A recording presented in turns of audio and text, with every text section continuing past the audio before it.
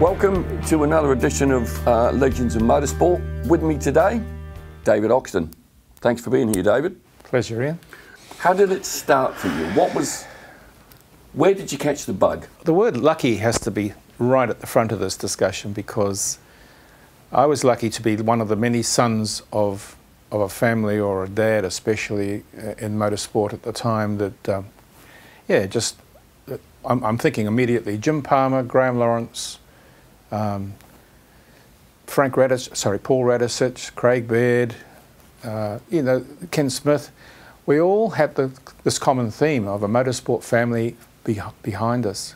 A dad that was really just eat, breathed and slept motorsport.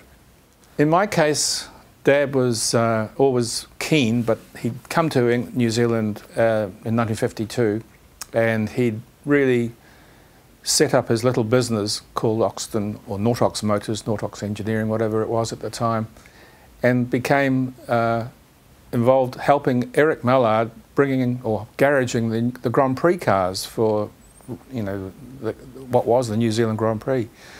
So at that stage, when I went to work, I would see Dad with his Cooper Bristols and his Cooper Climaxes and his Lotuses, and so naturally it was a thing to follow.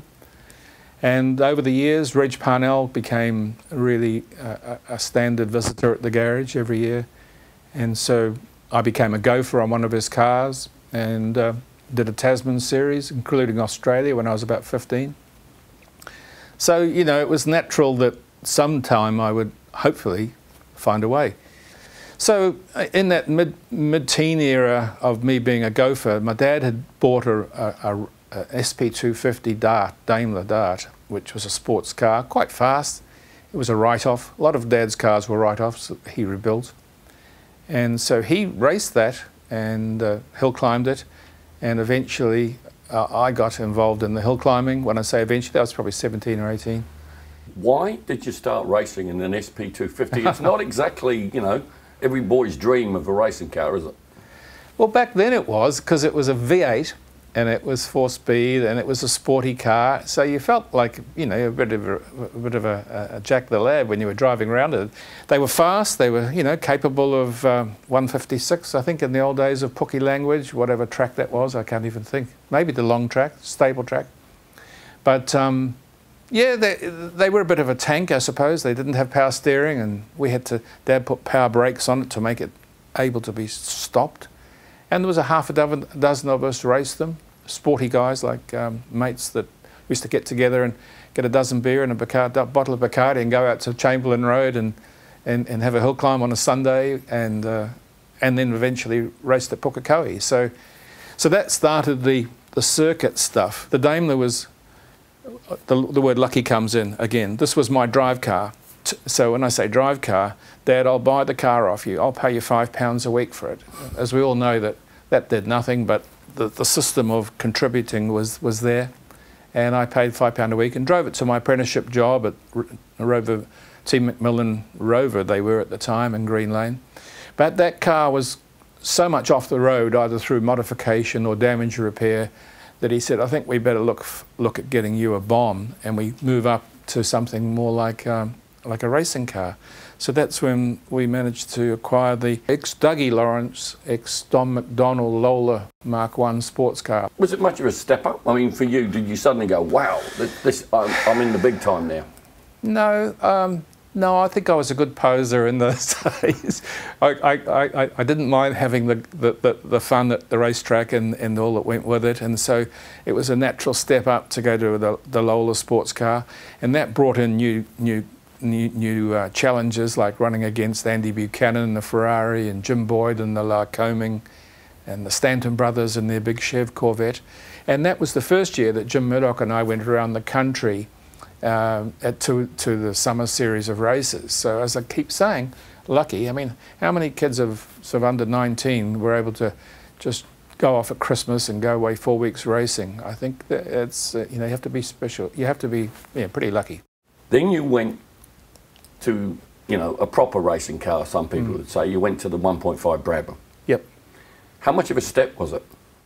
When you go to the racetrack, the older brigade keep an eye on the new brigade coming through, and I'm sure that still applies, as we well know how Kenny's looked at all the young drivers as they've come through. But in my case, it was Rolly Levis, and Rolly had successfully run 1.5 national formula cars, as they were called. He was the champion, and he was the man to beat. And we were at Pukekohe for a test day, and he came over and he said to Dad, "How about you give David a few laps in my car just to see what he thinks?"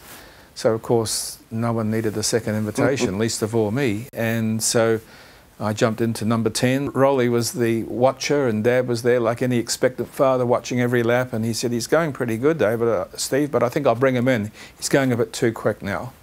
And that was the common sense, knowledgeable person who could see that possibly the person that was doing it was outside his skill zone, whatever, and he didn't want it to go bad for either him or me.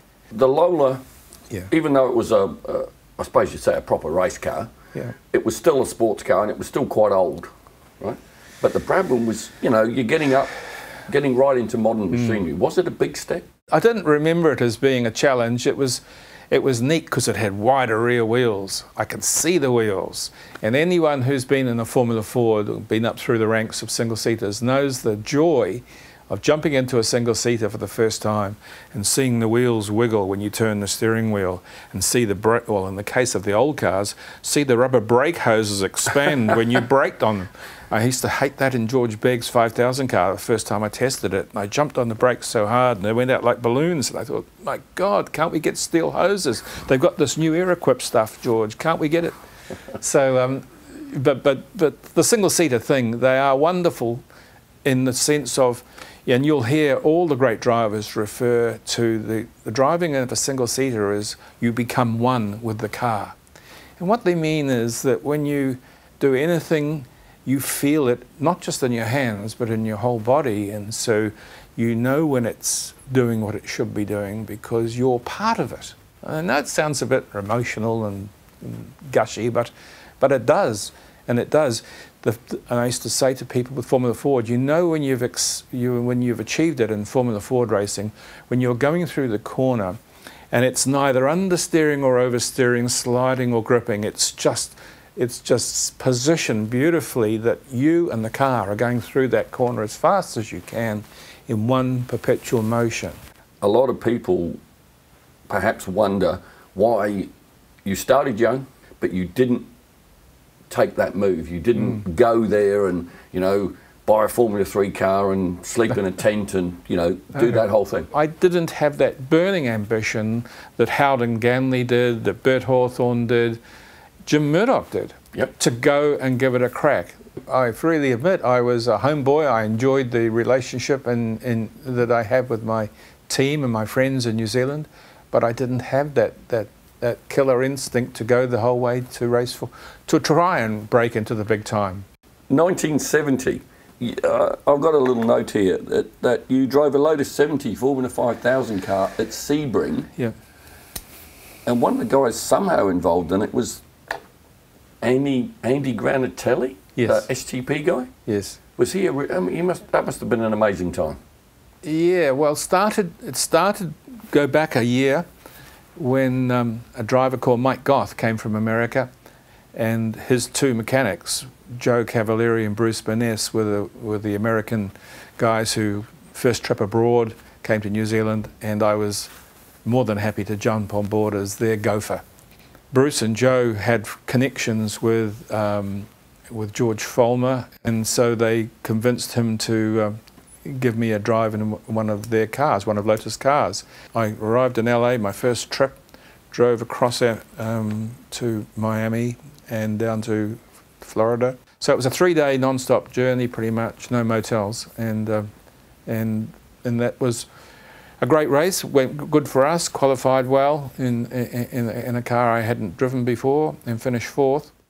But what I was trying to do at that time was to get a hold of this Lotus from Lotus Cars and bring it to New Zealand for the second year of Formula 5000.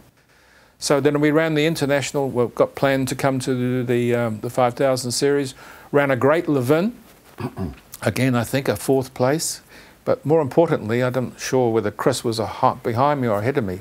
I'd like to think he was behind me, but Chris Amon, I'm talking. Yep. Chris was in the March 701, which was an STP-sponsored car, Right. entered and run by Vince Granatelli with English Mechanics, and yeah, it was a good team. And Vince had decided that this Lotus must be really much better than the March, because if I was able to be more than competitive against Chris.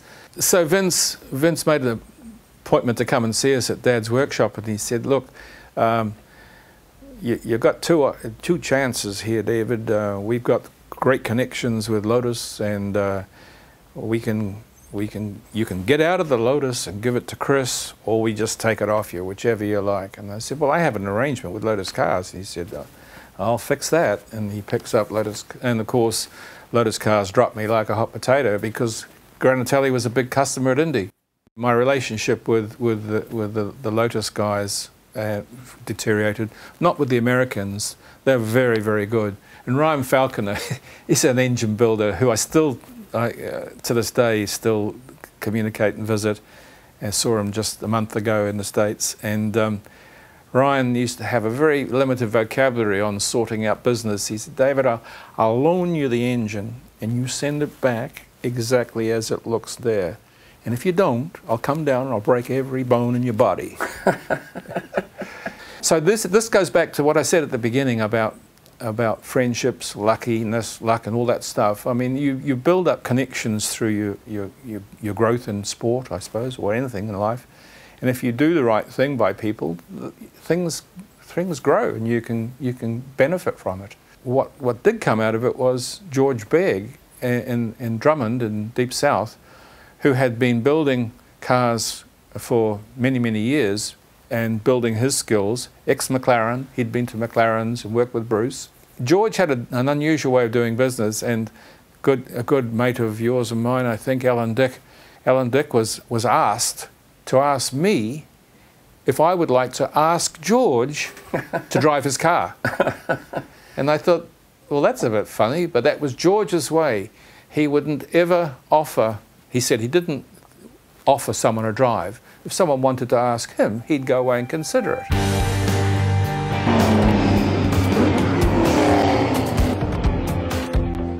I've been racing for over 30 years, and without the help of the motorsport volunteers, we just couldn't do what we do. So check out the action and fun you can have behind the scenes and get involved.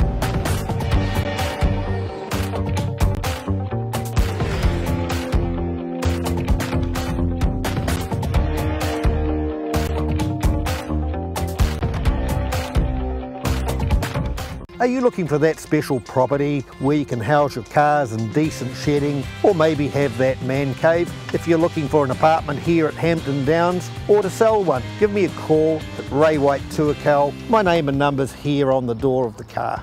Takapuna Panel Beaters, family owned and operated for over 50 years, licensed for all insurance work. Marty, Michelle and the team can handle anything from small dings to large repairs and specialise in structural damage. Takapuna Panel Beaters, Hillside Road, Glenfield. Sandbrook Windscreens, New Zealand's leading supplier of boat windscreens, heated classic race and rally car windscreens. Your one-stop shop for all custom-made glass and polyglass windscreens, rear screens and side windows. Sandbrook Windscreens, a clear shot above the rest. Let's just step back just a little bit. In '72, as you say, you'd won the New Zealand Formula Ford Championship, and the prize was a trip to the Formula Ford Festival in England, wasn't it? Yeah. So that was it. David Oxton was finally in Europe racing a car. How was the festival? How did you do? Did you like it? Was it a shock? Well, let's go back a little bit too. The first year was pretty neat. The second year was even better, with Jim Murdoch running when his Titan he brought home. So I had this brilliant, really original idea. Why don't we just paint the car like Dad's cigarette packet, the Rothmans packet?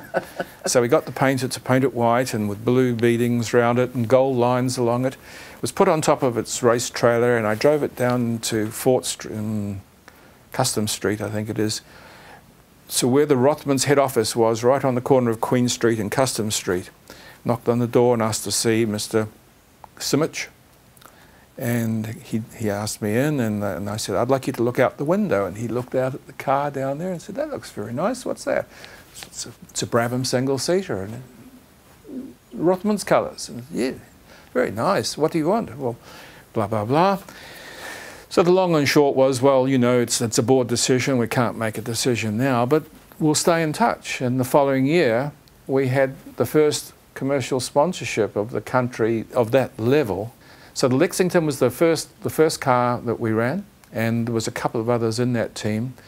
Cambridge was masses of cars, yeah. And another beautiful one-liner of Graham Lawrence's. Graham, you're not with Cambridge, are you? He's, no, Cambridge is like arseholes. Everyone's got one. So. Okay, I'm going to ask you again, because you obviously didn't have a good time at the Formula Festival. No, I didn't. Tell me about the Formula Ford I had a Festival. wonderful. Okay, so then Formula Ford, we won the Formula Ford Championship and had a great send-off night at the Auckland Car Club. So the prize was go to England and get to the World Formula Ford final at Brands Hatch in October something or other. So I've always been relatively organised in my life. I'd like to think I have. Maybe that was the good training I had. And I thought, well, there's no point in just turning up at the British circuit of Brands Hatch and expecting to do well. So we went 2 months before. And I remember being on the grid on the first race I ever went to in England, and I was 33rd in a 33-car grid. And Alan Jones wandered right down to the back of the grid, and he sort of said, "You're a long way back, Kiwi." He wasn't wrong.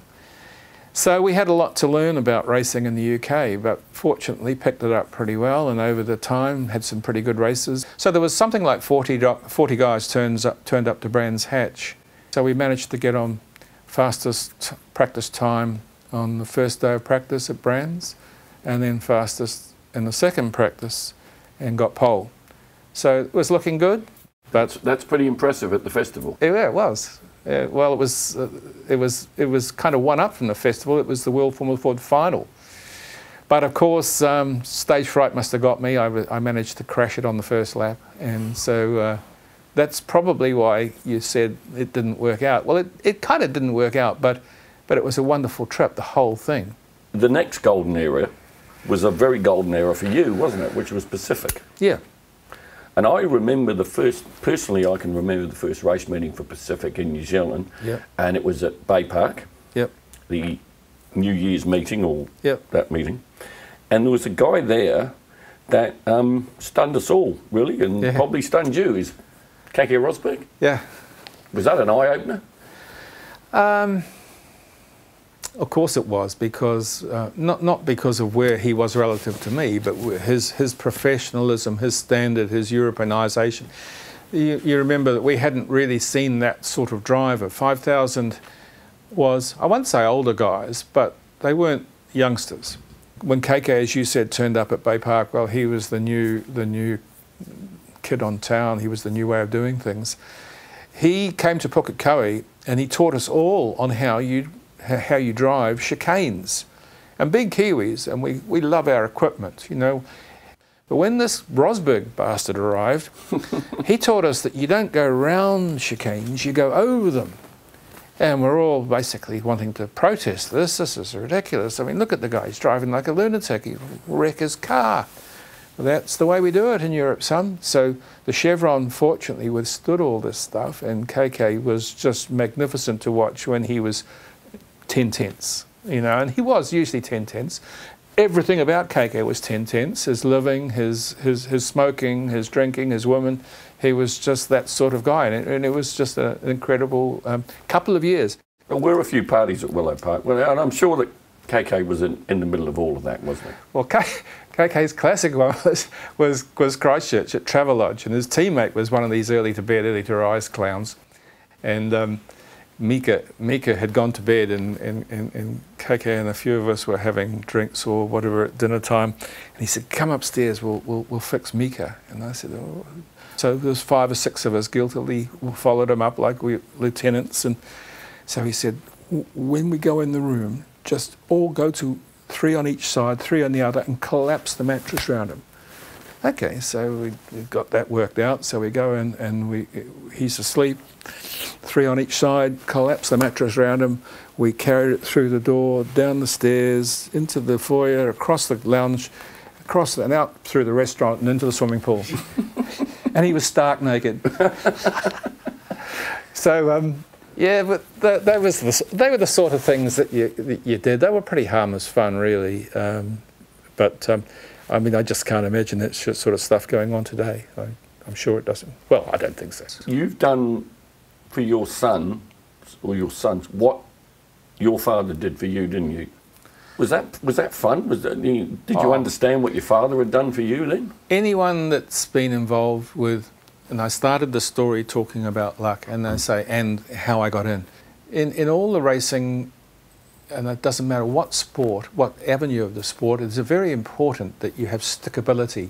If you, in today, like we say millennials are very much in and out sort of people, that won't work in racing or any sport. You've got to have full commitment. So in our thing with the boys, I just loved it almost, I don't know how I can say better than when I was doing it, but anyone who's been a dad of a guy, of a child, not remembering that it's boys and girls today, will understand and remember and see what I'm getting at. The thrill of doing it with your own is almost better than doing it yourself. A father of a son who's demanding can be a pain in the neck. And most teams, big teams, will tell you, you're all right, but keep your father out of it, because they get to a certain point by doing things a certain way, but they can't walk into an established team and expect to have that control. And we've seen Lewis Hamilton and his dad break up and now thankfully come back together. We've seen, I remember Gary Rogers saying, famously said to Scott McLaughlin, now Scott, I love to hear that you've come from Ross Stone Racing. When you were at Stone Brothers, did you take Mum and Dad into work? No, and you don't here either. Karting is the best sport ever. I had only 6 years in it, but what a way to get into motorsport. And if you a father and son sport, wonderful. David, thank you very much for your time. You've been a wonderful guest here on Legends, so thank you very much. Thank you, Ian.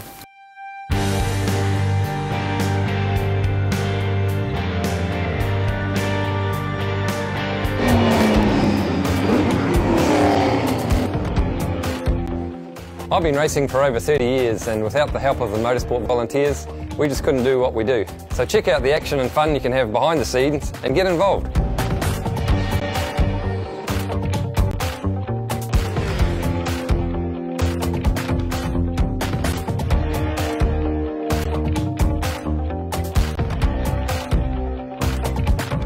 Are you looking for that special property where you can house your cars and decent shedding, or maybe have that man cave? If you're looking for an apartment here at Hampton Downs or to sell one, give me a call at Ray White Tuakau. My name and number's here on the door of the car.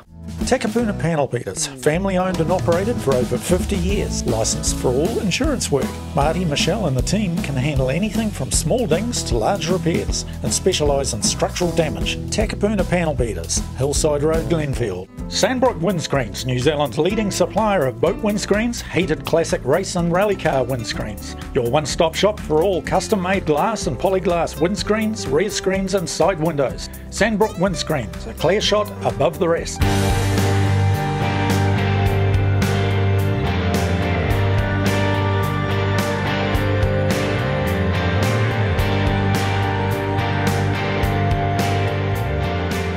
October 1965, New Zealand saloon car racing changed forever. Why? Because of this car. This is Ivan Sedgton's Fleetwood Motors Mustang, and this is New Zealand's very first racing Mustang. This car started life as a 1965 K-Code GT Mustang. A K-Code was the fastest Mustang that you could buy directly off the showroom floor that wasn't a Shelby GT350. This car was to be built to FIA Group 2 regulations, which were in use at the time in Great Britain, Europe, Australia, and would be introduced into New Zealand for the 1965-66 season. So how do you convert a Mustang road car into a full-blown Group 2 race car?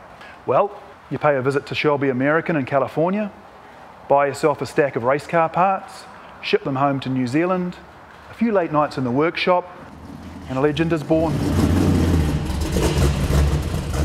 Ivan raced the car for 2 seasons, and it did actually show quite a lot of promise. He finished 3rd outright in the Group 2 points championship, and he won his class. But there were problems. Handling issues, braking issues, mechanical issues, and these continued into the 2nd season. And after a couple of big engine failures, Ivan had had enough. He decided to sell the car, complete with broken engine, and he walked away. Enter Red Dawson. Dawson bought the car in 1967. He built a new engine for it and went racing the following season. He won a non-championship race at Levels Raceway, the first ever event at Levels Raceway, but in the 8-round championship, he scored points in just 1 race. Mechanical failures continued with the car, and in 1968 he'd had enough. He decided to convert the car into a road car, and he sold it. For the next 20 years it lived an anonymous life as a road car, and it wasn't until Glenn Larson bought it in 1986 that he restored it cosmetically back to the Fleetwood Motors colour scheme. But Glenn kept the car as a road car, and it wasn't until 2004 and its next owner Neil Tolich that it returned to the racetrack once more. Neil raced the car extensively in historic events both in New Zealand, Great Britain and Europe. In 2018 he sold it to its current owner Sean McCorn. The Fleetwood Motors Mustang, a legend, New Zealand's very first racing Mustang, and it's still competing to this day in historic events up and down the country.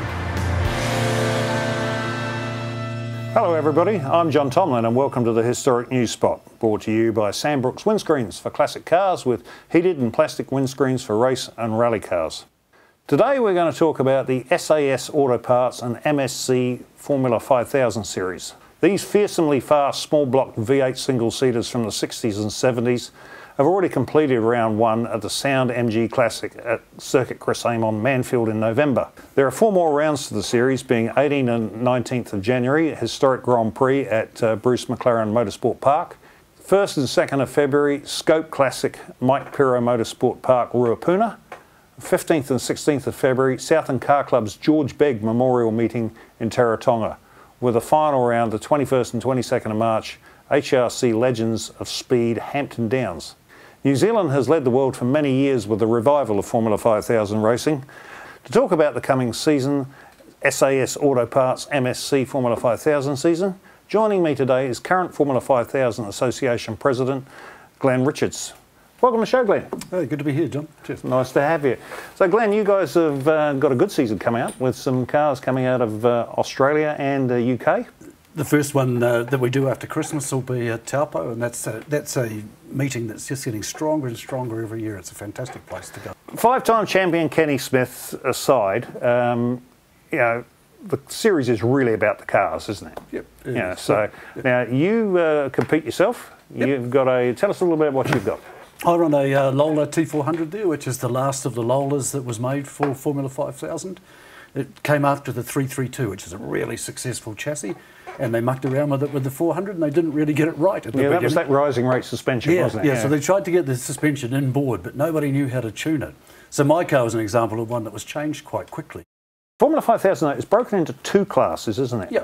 Yeah. Tell us a little bit about that. So we have the older cars in one class, which we call Category A. I think it's pre-69, pre-70, and that's the older cars in there. And then the B category is the more modern cars, which have got a pace advantage. So that's generally McRae's and Lolas. It's going to be a really good season, the remainder of the season, and I can tell you're really excited about going to Tauratonga.